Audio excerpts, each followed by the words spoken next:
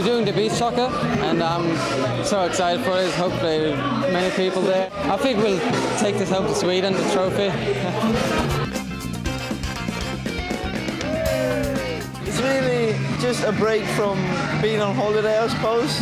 We're pretty competitive, me and my mates, so we wanted to do something else. And we saw the ad and thought this would be great fun. Oh, the beach, sun shining, people, smiles everywhere. So for me it makes a difference. Get in there, get amongst it and do it, because tomorrow we will have one fantastic day. 30 degrees, Queensland sunshine, on the Strand at Townsville. I will see you tomorrow morning.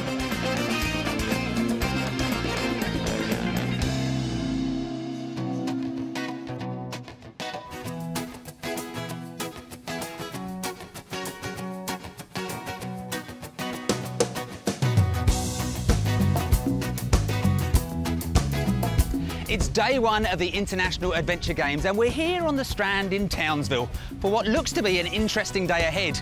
We're starting off with a 1 kilometre obstacle course called the Commando Challenge, and then this afternoon it's team versus team, country versus country in the soccer competition. Time for me to register and get into the action.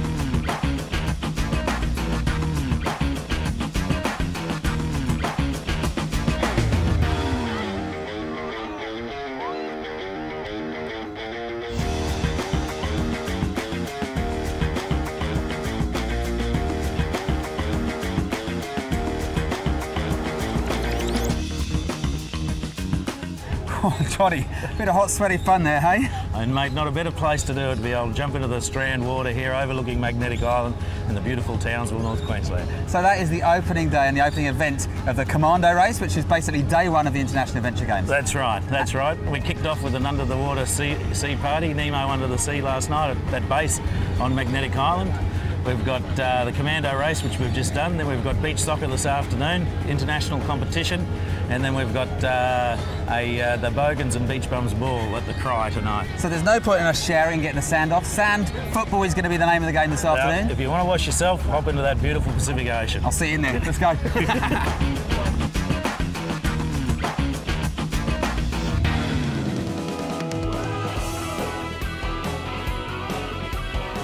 We're very excited to have the International Adventure Games in Townsville, North Queensland this year. It's the first one that they've held in the region here, and we're looking forward to having them back next year. It's just fantastic for bringing some of the young people back into the city and showing them the experiences and attractions that we have here. It's great fun. I mean, there's plenty of socialisation as part of the games, as well as the hard work too.